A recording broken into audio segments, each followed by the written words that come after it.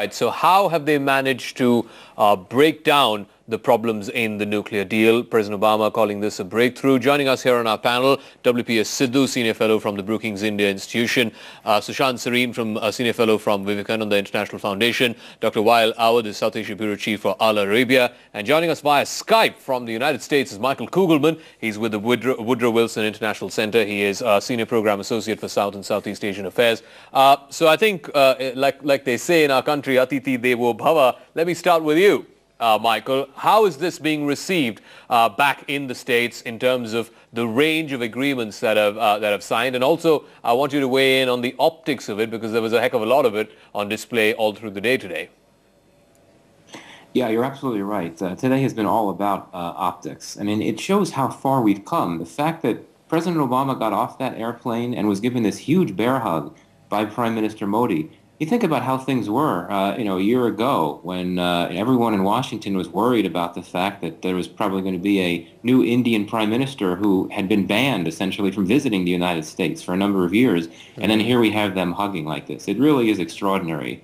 I think that the key issue here is the nuclear deal. The civil nuclear deal has always been seen as a symbol, or had been seen as a symbol of a deeper, more strategic partnership between these two countries, and yet it lapsed for so many years. It then became a symbol, in my view, of unmet and perhaps unrealistic expectations for how far this relationship between the U.S. and India can go.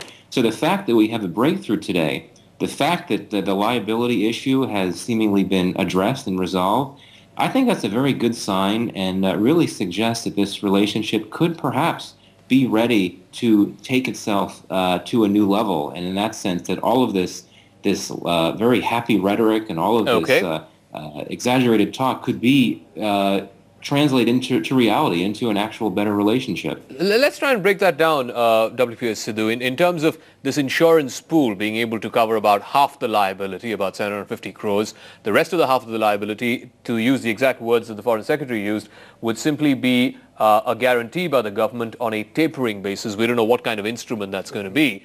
But you think this will sell, particularly politically, if the government of India were to stand in some form guarantee in case there is a nuclear accident? Well, we'll have to see. We're still not certain whether that will indeed happen. And Ben Rhodes, the deputy national security advisor, hinted as much, where he said, well, it's really still for the U.S. companies to try and kind of determine this. But I think there's a more fundamental issue, which I think is worth recognizing at this summit.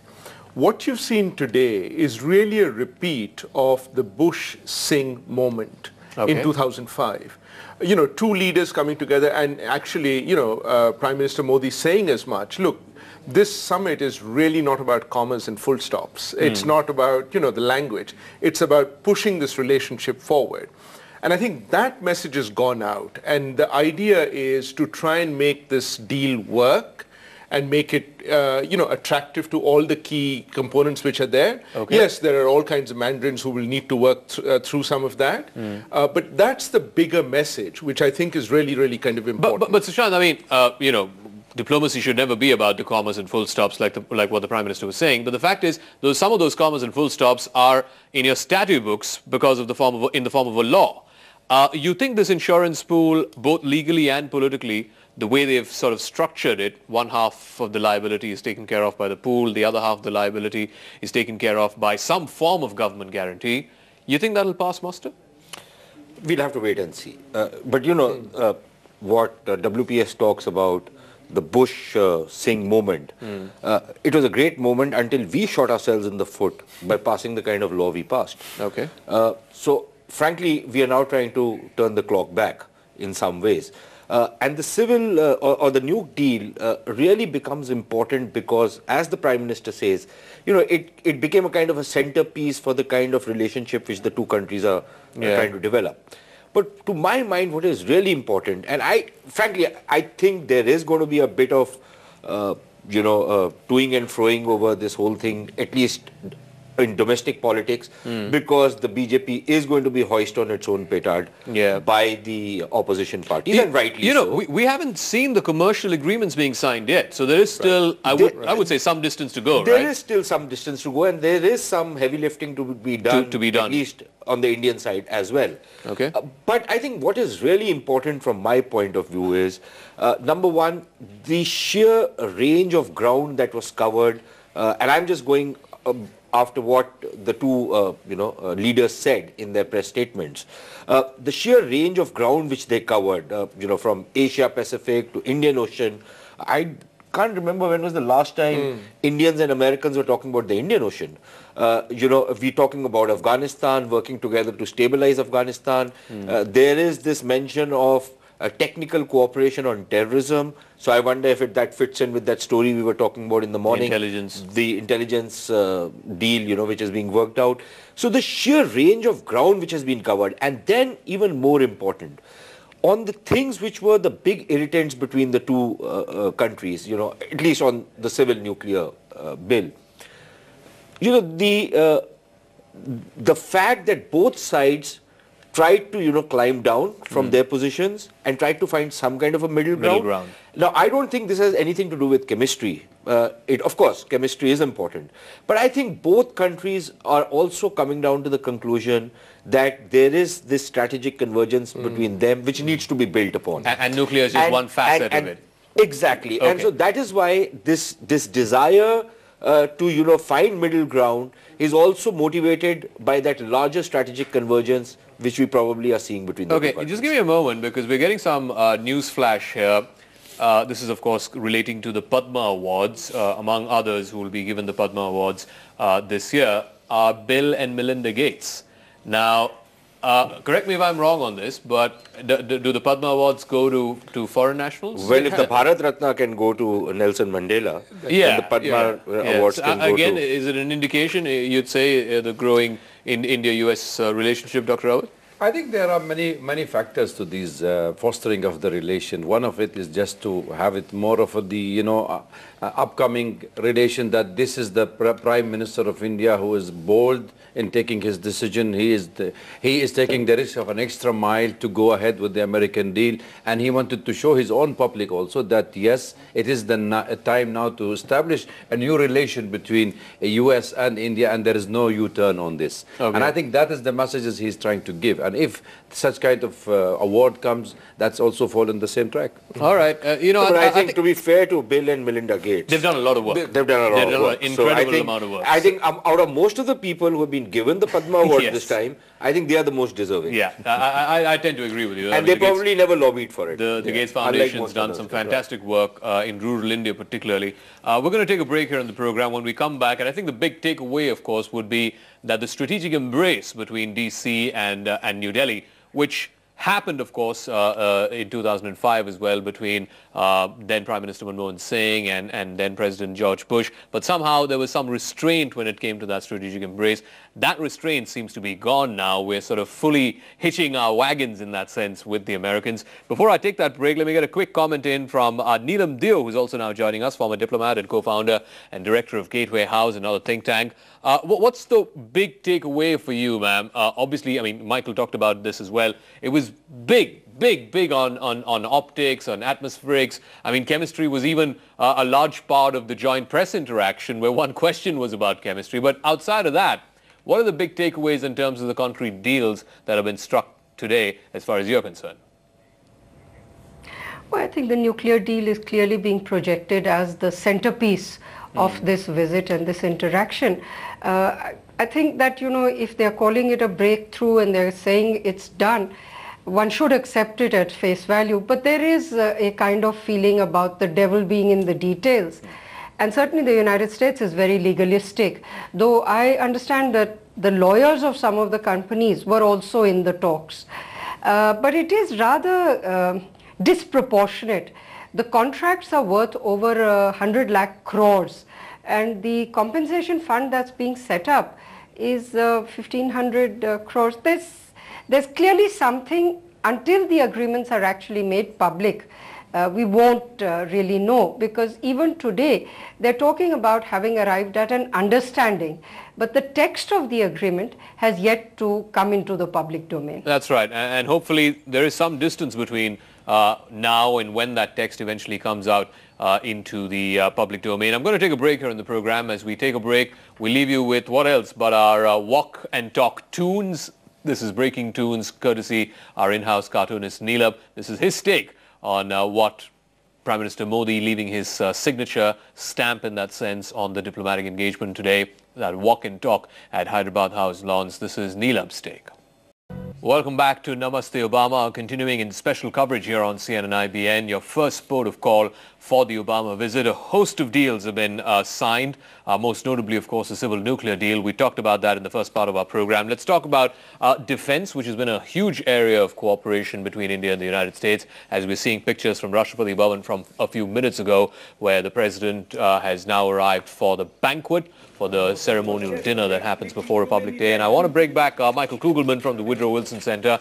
In terms of defense, I think the fact that the framework, the first framework from 05 to 15 has worked so wonderfully well. The United States is now India's largest defense supplier.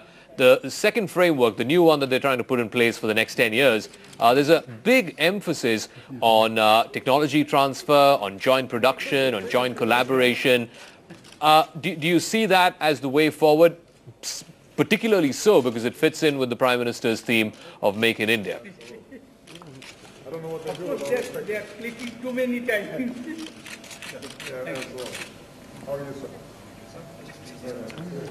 All right, I think we've lost Michael's audio. We'll try and fix that if we can through the course of this program. But here in our studios, we're still in conversation with WPS Sidhu, Sushant Sareen, Dr. Wael Awad, and also Neelam Deo is joining us via satellite from Mumbai. You want to take that? In terms of, we are seeing at least 4 projects which the Secretary's called Pathfinder projects. One is on the unmanned aerial vehicle. It's a surveillance drone. The range is not all that much. The C-130, we know the roll-on, roll-off for the C-130s, and there are 2 other defense projects. You think this, I mean, they're starting small, all right, but you think it's a good enough start in terms of the co-production, co-research, if you will, of these weapon systems? Right. I actually think this is a very significant start, and it's a very useful way to go about it. And if you look at the range of this 4, they're actually quite massive.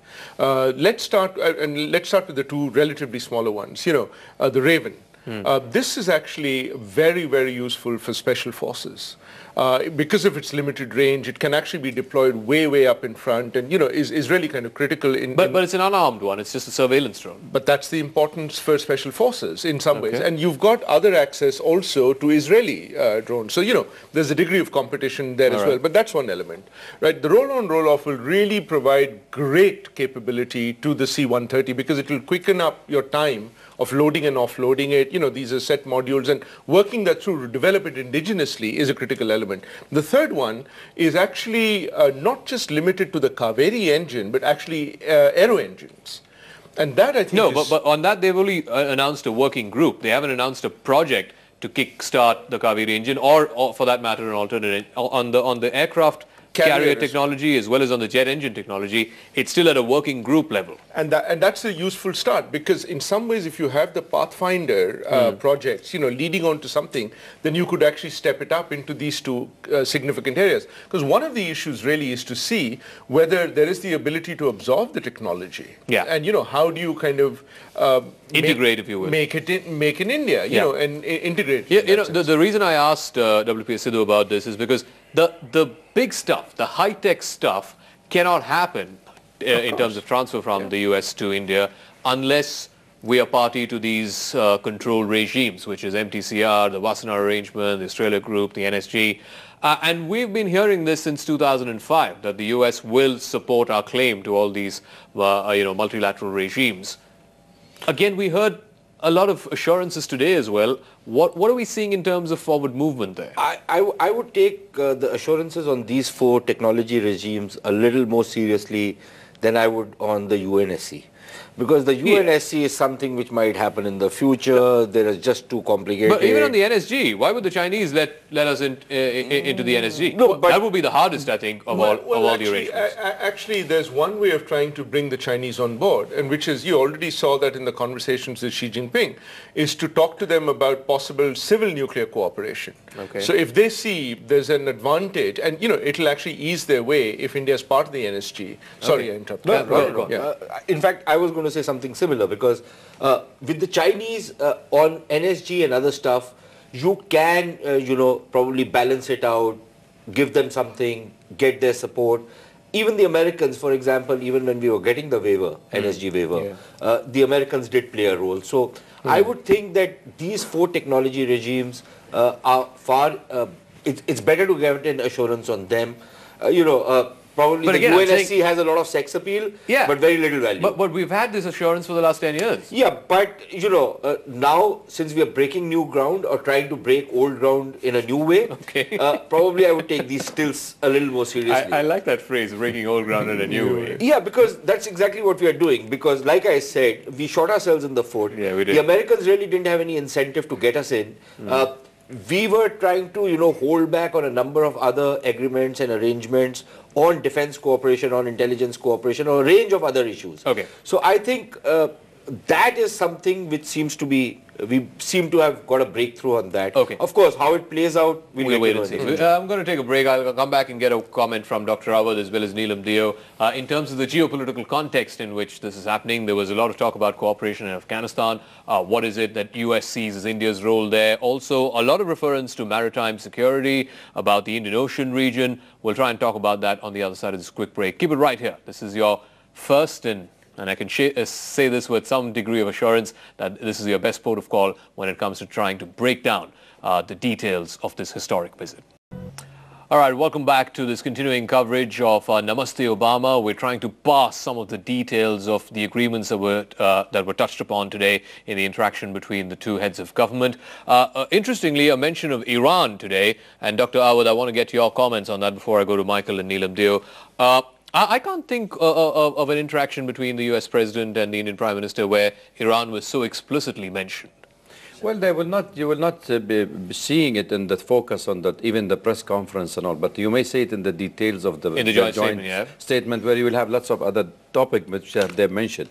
But I think the Iranian angle is very interesting to the whole regional kind of cooperation, especially in terms of Afghanistan and Iranian breakthrough with the P5+1, where the American think and sense that the deal is going through in a very short time. And they have been also telling the Saudis to reduce the rhetoric against Iran, so at least there's kind of a compromise on the Syrian issue. So he's going to Saudi Arabia to try and engage with the new king and say that, look, he will settle the Saudi house in order, because there is already a political coup within the family there, and then he will speak of whether they will continue with the same language of supporting terrorism and supporting the Wahhabist movement in the IS movement, or whether they are going to back out and then they will look into their own domestic issues. I think these are the issues the American trying to address now. Okay. I also want to get Michael in. Michael, I mean, again, a reference to Afghanistan. Both the President and the Prime Minister mentioned this.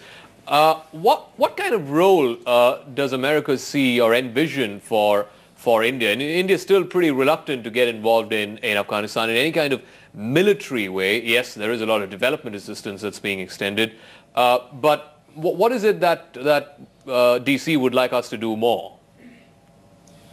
Well, I think the idea is for the Indians to deepen the strategic partnership or strategic agreement that was signed between the Indians and the Afghans a number of years ago, which, as you say, mainly pertains to economic and diplomatic cooperation. I think that there is concern here in Washington that with the foreign troop withdrawal essentially complete, that things could get a lot worse in Afghanistan before they get better. So the idea of having a trusted regional partner, India, continuing, if not deeppening, its economic diplomacy and support to Afghanistan would be a very welcome step. So Shant wants to respond to it, but just before I go to him, it seems to me like, if you were to break this down in layman terms, it's like, the Americans came, they messed up Afghanistan, and now it's left to the people in the region to pick up the pieces.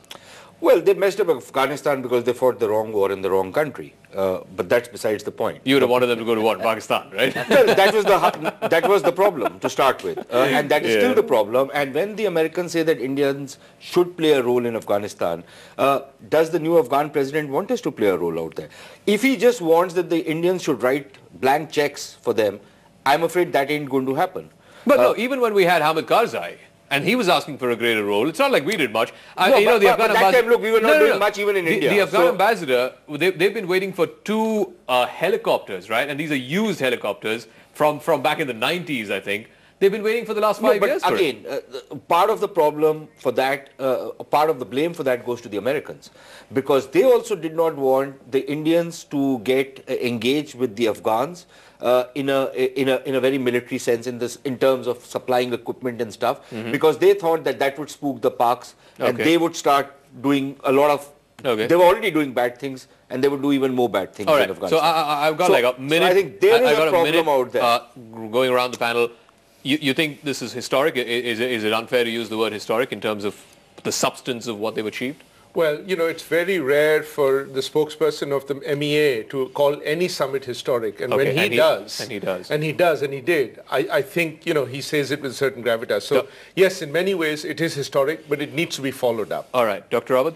I think if you see, as exactly what it said, that if you see from the chemistry, from the talk in the ministry, and from the everything win-win situation for both the sides, it is a historic. It seems and like I will call it's a new chapters in the partnership, strategic partnership. They are the new Bush and Manmohan Singh, if I can put it that way. At least what we saw of the two of them in 2005. But clearly a lot of chemistry, a lot of bonhomie between the two leaders. I want to thank our entire panel here in the studios as well as in Mumbai and all the way from the United States. Thanks for joining us, folks. We will leave you with, of course, what else but a selfie by both Barack Obama and Narendra Modi. They're enthusiastic users of social media. The big question that everybody on social media is asking is, will they take that selfie? And if they do, will it beat the current record holder? I think it's the Ellen DeGeneres selfie. Shiny Iyer takes a look at the history of the selfie, leaving you with that story. Thanks for your time.